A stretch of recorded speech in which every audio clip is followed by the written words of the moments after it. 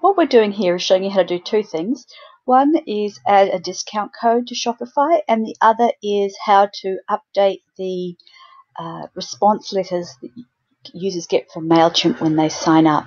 The reason we're doing this all together is it's something you might want to do to provide users with a discount code in their sign-up email, or to otherwise customize the information you're providing via Mailchimp. So what we're going to do, first of all, we've gone into Shopify and we've gone to discounts on the left here. Now that may be under online store later, or it may just still be under discounts. So we'll add a discount and we'll say free March shipping, for example. And how many times can it be used? Well, it can be used by anybody who signs up, so no limit.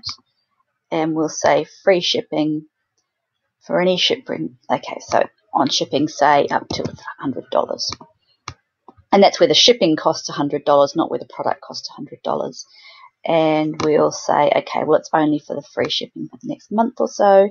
So let's end it here. Always good to put an expiration date on a discount. That way you haven't got a liability lying around. Just make sure you also explain it in the small print of your advertisement. Okay, save discount, and we will just make sure it's saved successfully. There we go. We've copied the title. We've gone into Mailchimp, and we've gone into lists. This is our list. Okay. Now we're going to go. It's not terribly obvious, but you want to be under sign up forms, because there's more than sign-up forms under sign-up forms. And here under general form, you'll see where you can edit your response emails. So we'll go into general forms, and hidden under this grey drop down here is a list of all the forms. So the sign-up form, that's what they get when they actually click the sign-up button. So what we'd want to, and it's good to go through and just see what each of these are. But the one we want here is the sign up thank you page. Oh, not quite. Hang on. We want the sign up opt-in confirmation email. Sorry. Nope. One more beyond that even. Okay. This opt-in confirmation thank you page. That's it. It's not the sign up thank you page, it's the confirmation thank you page after they've been through the opt-in process.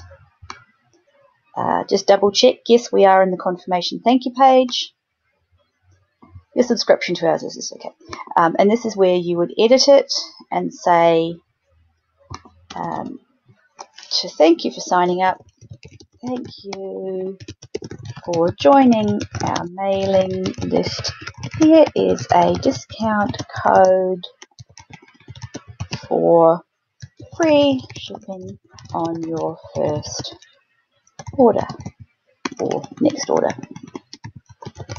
if they may have ordered before. It is valid until whenever you set the validity. So in this case, say 30 line 6 line 15. I think that's what I set it to. There's your code. Let's make it bold so they can see it. Maybe give it a bit of colour to match our livery. Oh, just coloured the background, not the text. That wasn't so good. Free shipping. Save and close. And then if you test it, you can sign up and you'll see that in the final confirmation email, you'll get your free shipping. And that is how you add a code to your emails, and it's also where you can edit any of the information you want to in the emails that Mailchimp sends regarding the sign-up process. So just as a reminder, under lists, sign-up forms,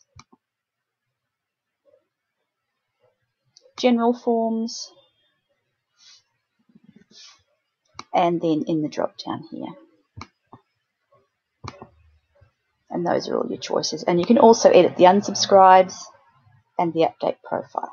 So there's lots of different emails that Mailchimp will send out, and you've got a lot of control over what goes in there. There you go. Happy Mailchimping.